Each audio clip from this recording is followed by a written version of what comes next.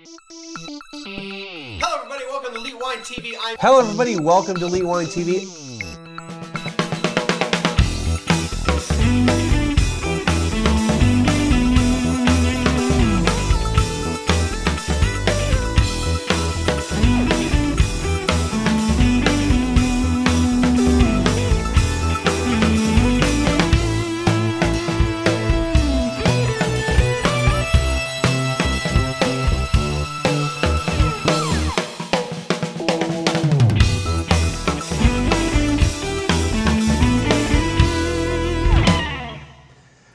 Hello everybody, welcome to Elite Wine TV. I'm your host Mark Fusco here for another edition of the show. And so more Underground Cellar wines. Now these wines are both from Malm Cellars, M-A-L-M, Malm Cellars. And very hard to get much information about this guy, okay, as far as the cellar. This is one of those operations where I think someone said typical of this Sonoma area. Anyway, that it's like the wine is actually produced in kind of like a warehouse district, okay, kind of hard to find in a hard to find winery. So in other words, he doesn't, he's not some picturesque house on a flowing hills of vineyards and blah blah blah. Okay, hey, reality is it doesn't matter where you grow it. You can produce wine in your garage if you want. Oh, they do that in France, garage wines. Anyway, sorry. So let's talk about Malm Cellars real quick here. I'm going to read a couple of the things here. I found two places that actually talked about it. The first place I found was from the Pinophile website. All right. Brendan Malm grew up, that's the guy who owns it, grew up close to where I live, so the guy who, I guess, runs Pinophile, in Orange County, California, and left at an early age to Sonoma to learn winemaking. He's a one-man show. Not only makes the wines, but also works the vineyards, designs the labels. So even though the vineyards aren't like where the winery is, he probably helps farm it, or maybe he owns the vineyards, or maybe he contracts, but he works it. Designs the labels and delivers the wine to his accounts in his diesel pickup truck. This is pure seat-of-the-pants Sonoma winemaking. He crafts both a regular and reserve Sonoma Coast Pinot Noir, hence the Pinophile. Note, the label is a peculiar robin's egg blue, but a retailer told me it really stands out on the shelf and attracts women buyers like flies. Maybe I should wear a robin's egg blue. The wines are sold through retail outlets. Now, from the Underground Cellar offer, a boutique Sonoma County winery located in Healdsburg, Malm Cellar is literally a one-man show. Kind of sounds like the Pinophile write-up a little bit. Being an ex-Sonoma State University soccer player turned winemaker. Let's see. His career started after entering the first barrel of wine in the prestigious Orange County Fair wine competition. His cross blend, which we're going to hit here in a little bit, took gold over much more prestigious producers and raised many eyebrows among judges. 13 years later, he produces a Chardonnay, a Sauvignon Blanc, and Zinfandel, Syrah, and Cabernet, and does everything involved in the process himself, from harvesting grapes to delivering them to accounts by hand in his pickup truck. Oh, they didn't put diesel in it. I thought they did. Not widely distributed. He's been featured at the likes of the Beverly Hills Hotel, Trump National Golf Club, Mastro's Steakhouse in Newport Beach and Beverly Hills, and a few prominent Las Vegas restaurants. He lives in Sonoma County, has a wife named Amanda, 2 kids, blah, blah, blah. All right, so that's about as much as I can find out about this place, other than a Yelp entry, which has quite a few really good reviews, but there's a couple people that were upset because they apparently bought some futures, and at the time they wrote the review, those wines have not been delivered, and these were some pretty expensive futures that they bought. So as of today's date, which is July 17th, I don't know if that's been resolved, but I can just tell you that it seemed like there were some issues, for at least for the 2 people, about buying wines. But everybody else who's had the wines or visited the winery have had rave reviews about it. Even the people that complained about not getting their wine, they've had the wine, so it wasn't like they just bought it sight unseen. or never had wines, prior vintage wines. And when you go to the website, it says account is suspended. So not really sure if there's something going on there. He has a Facebook page. I'm not a fan of Facebook pages. I mean, I get it. I mean, okay, I'm not a fan of as a Facebook page as your web page. You should have a web page because Facebook doesn't allow you to do a lot of things, whereas a web page you have free reign pretty much. Doesn't mean you shouldn't have a presence on Facebook. I believe in that. All right, so so that's the deal with Malm Cellars. So we're going to get here into the Zin. Now the Zin is a 2012. It's from the Dry Creek Valley.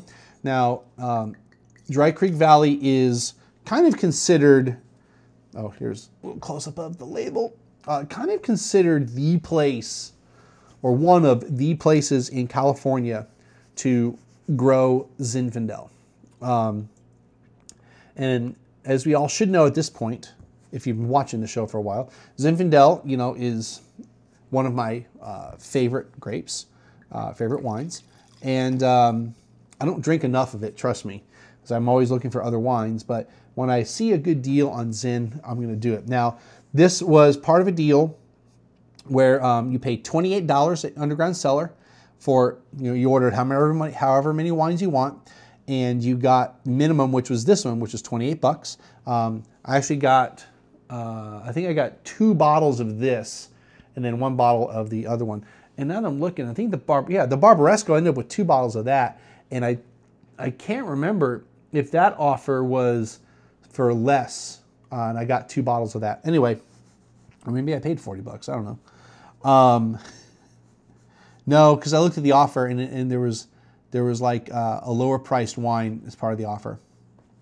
So so it's $28 retail, or at least through the winery, Underground Cellar, and very likely the winery.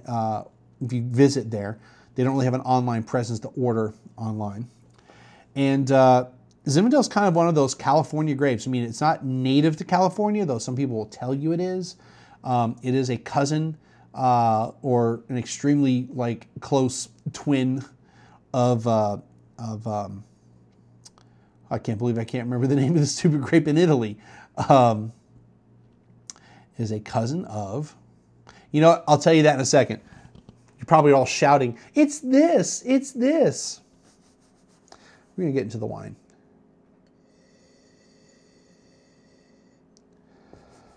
Primitivo, let's see, which is also a cousin or clone or twin to, I can't remember the Croatian grape, which is, I think, the actual parent of all these, but they're all basically the same grape. It's like, you know, a Pinot Grigio and a Pinot Grigio, kind of, not really. Because really, exactly, never mind. I'm getting to the wine. All right, so darker red fruits, color, I mean, good red, deep color, actually purplish, kind of purple, yeah, extracted.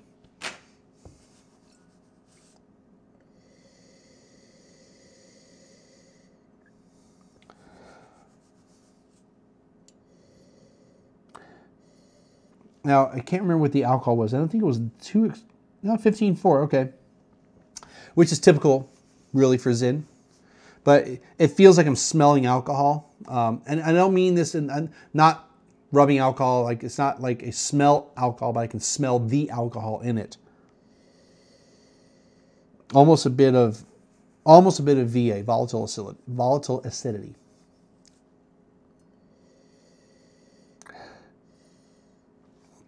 And really, you know, when I first had the smell, I got all the fruit flavors. Now I'm not getting anything. So let's try to intensify it.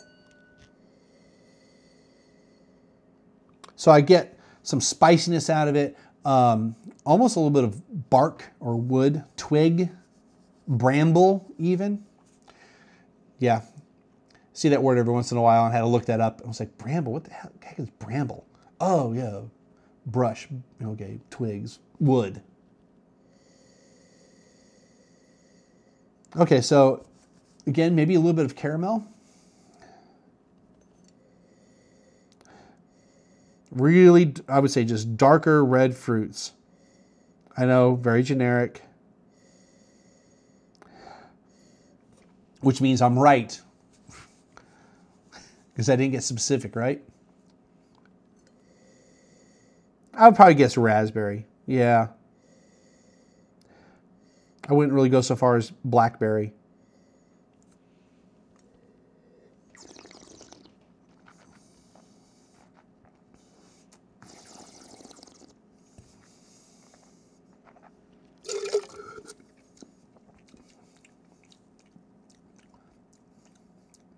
A little hot,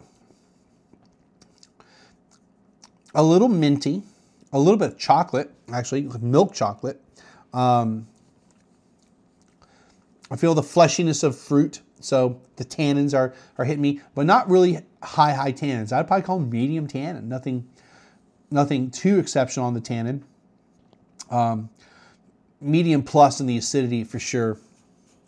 Lots of mouth watering going on. But the acidity is very contained, so it's not like that white wine acidity that just like you notice. Everything is coated. It feels like, you know, a little bit of chocolate and caramel coating on and actually, you know, I talked about the apple peel reference. I think really that's a sensation that I've felt in a lot of wines in the past. And I really do feel like there's this apple peel thing. And I'm going to just float out, there's tannins on apples. Right? I think I'm right. I think I mentioned that in the cider review.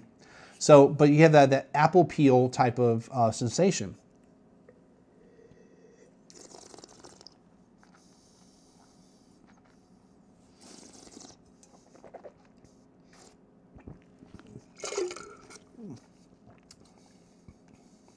And not that I taste apples, just the apple peel sensation.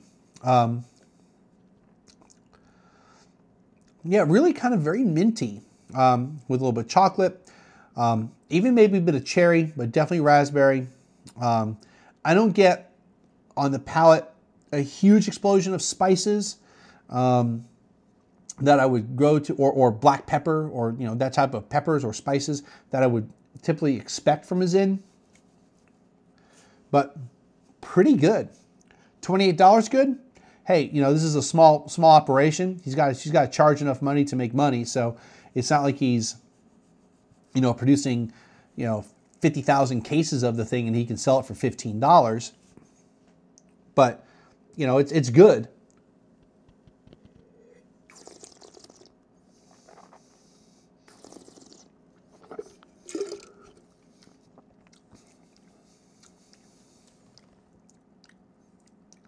It's good and tasty. Like I said, 28 bucks might be a little steep for me as far as that it's going to be just outstanding of a wine.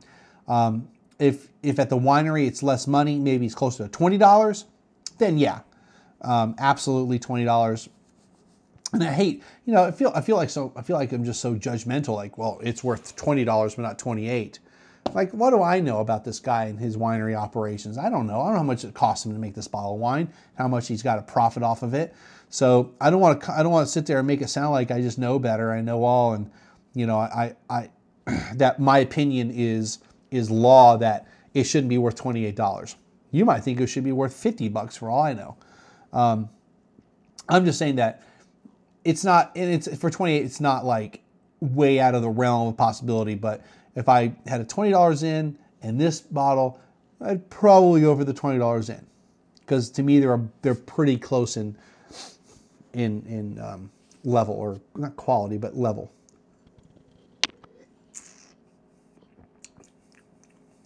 It's good though. I mean, I can see the $20 to $30 range easily in this.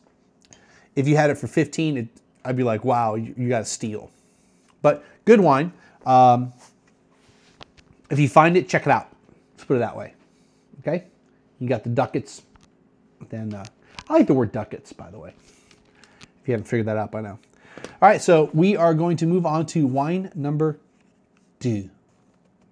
All right, so now wine number 2. So again, from Malm Cellars.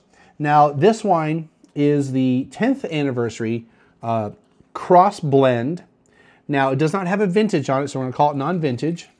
But it's 10th anniversary of it, so don't know if the blend is a blend also of vintages and not just grapes. But since it probably doesn't have the minimum percentage of grapes for a vintage, he can't give it a vintage. Or he may just decide he doesn't want to. Who knows? It's up to them. Just because the law allows it doesn't mean you have to do it. He could, this says, on the back it just says red wine. As a matter of fact, it doesn't even have an appellation on it. It doesn't say California, doesn't say American, doesn't say anything.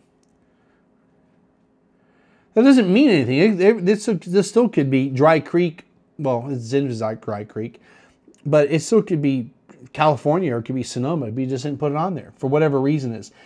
Maybe how we had the label initially set up, the TTB didn't approve it. They have to approve. By the way, TTB has to approve every single label for almost every vintage. I mean, if you make a change, you have to get it resubmitted. If you're just changing the vintage, you don't have to. But if you make any changes on the label, they have to approve it.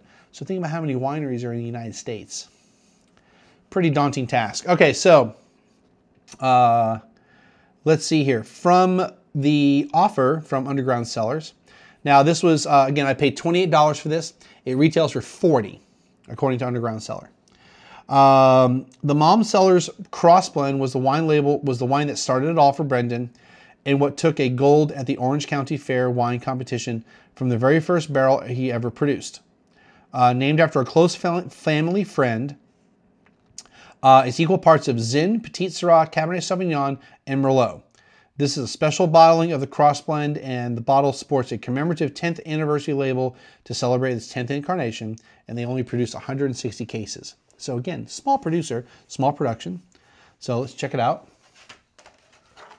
Wine number 4 is a red wine. Blah, blah, blah, blah. Not as purpley, really pretty much just like red. Not purple like the other one. They're staining on the glass, but that could be from the other wines too. All right, we're not going to go through the whole grid here.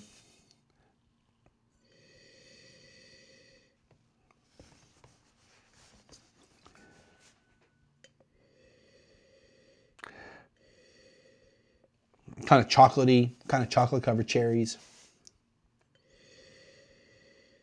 I don't smell the alcohol as much, though there's a little bit. Now he has to have the alcohol on here. 14.7. Okay, now that's a legal requirement on the label. You ever notice that beer labels don't always have the alcohol requirement? I thought it was required. I'm sorry, that beer labels don't always have the alcohol listed. Thought it was a requirement. Apparently it's not.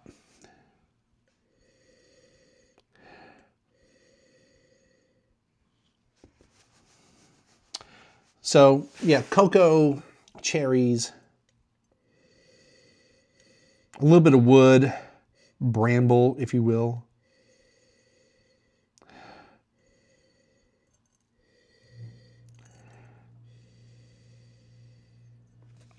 A little bit of peppery spiciness to it. Maybe that's from the Zinfandel. That's probably from the Cab, or the Merlot, or the Petit Verdot. Who knows? Did I cover all the blend? Did I cover all the grapes? Oh, Petit Syrah, not Verdot.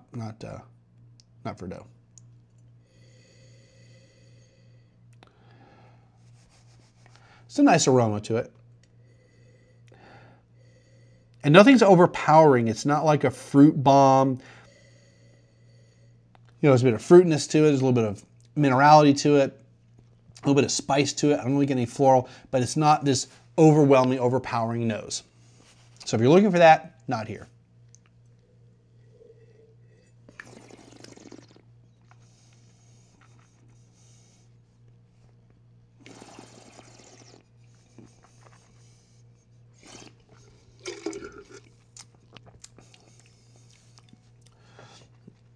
I want to say this is kind of European in not, I want to say flavor, but in style almost. I want to say old world necessarily, because this feels like maybe a European producer that's producing in a newer style.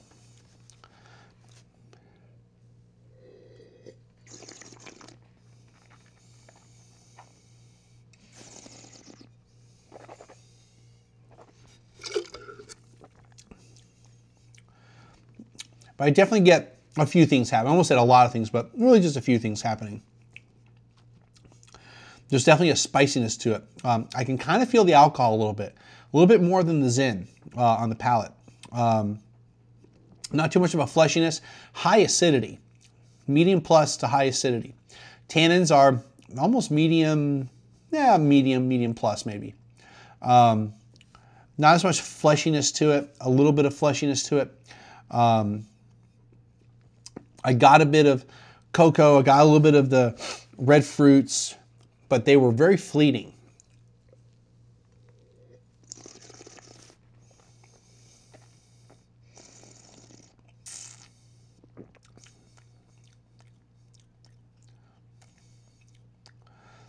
Not too much green pepper, but I get like more spiciness to it. Spices. Maybe the black or white, maybe black, I don't want to say white pepper, like black pepper. It's got kind of some cherry, a little bit of chocolate, not a whole lot. Now I'm going to pour another here because sometimes the second pour really reveals a lot more.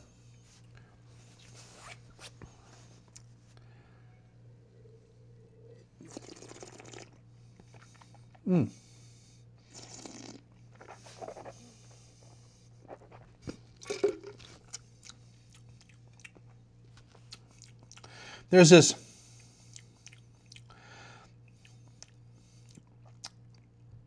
quality to it that characteristic, probably a better description, like a prickliness to it.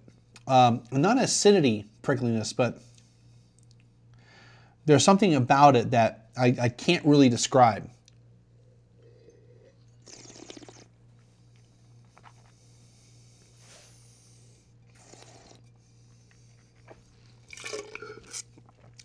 It's almost like a bit of dustiness to it. I hate to say it, but it made me feel like, maybe remind me of like a trailer, okay, like a travel trailer back from childhood. So it's weird how these aromas and flavors make you think of things. So it's really kind of generic. It's kind of hard for me to explain it. So since you don't have the reference, I'm not going to harp on that. But the fruit's coming out a little bit more. It's more of a more brighter red fruit. So not a dark cherry, but a regular cherry. Maybe raspberry to it. I get a bit of mintiness to it still. Some of that spiciness, but the fruit flavors have come to the forefront a little bit more on the second pour.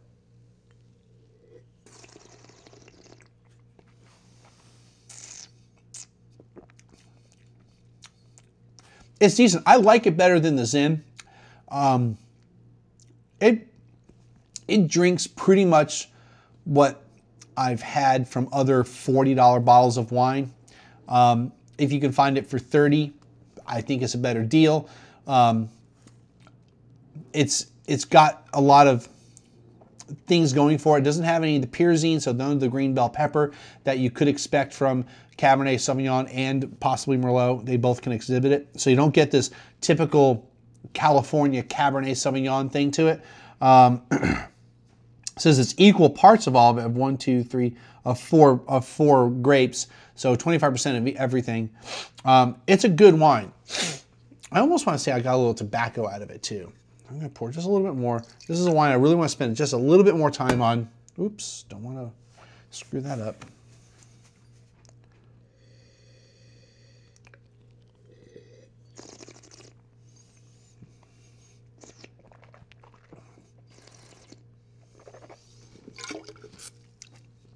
Yeah, raspberries, more raspberry than anything else. A little bit of mintiness, not super hot, but I can feel the alcohol a little bit.